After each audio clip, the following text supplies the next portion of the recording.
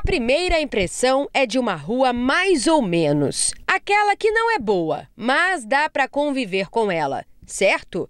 Errado! As fotos aí foram tiradas em dias de chuva. A rua Boapaba, em Rio Marinho, Vila Velha, é um transtorno para moradores, pais e mães de alunos da creche Pedro Pandolfi. Em dias chuvosos, levar as crianças à creche é um desafio enorme. A lama quase impede que os pequenos cheguem à escolinha. É pai caindo com criança, a gente tem que dividir a rua com as tupiques, não tem uma tampagem, não tem uma calçada, não tem nada para as crianças. É um pedaço de chão tão pequeno, entendeu? Um espaço tão pequeno e a prefeitura não faz. Eles vêm e jogam aqueles pó de pedra por cima e eles acham que está tudo bem. Mas com o tempo, com a chuva, com o sol, principalmente o sol, quando bate, aquela poeira preta, escura de terra sobe, prejudica a saúde de muitas crianças. Outros que sofrem com a falta de pavimentação na rua são os motoristas de vans. O Sérgio é um deles e relata o transtorno. A gente praticamente tem que descer com as crianças na lama, entendeu? Assim, sem opção nenhuma.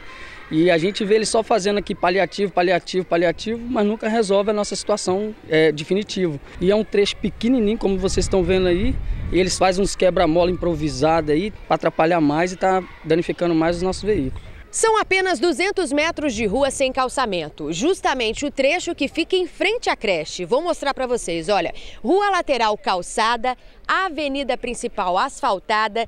Desde 2014, quando a creche foi inaugurada, os pais solicitam à Prefeitura de Vila Velha uma medida definitiva.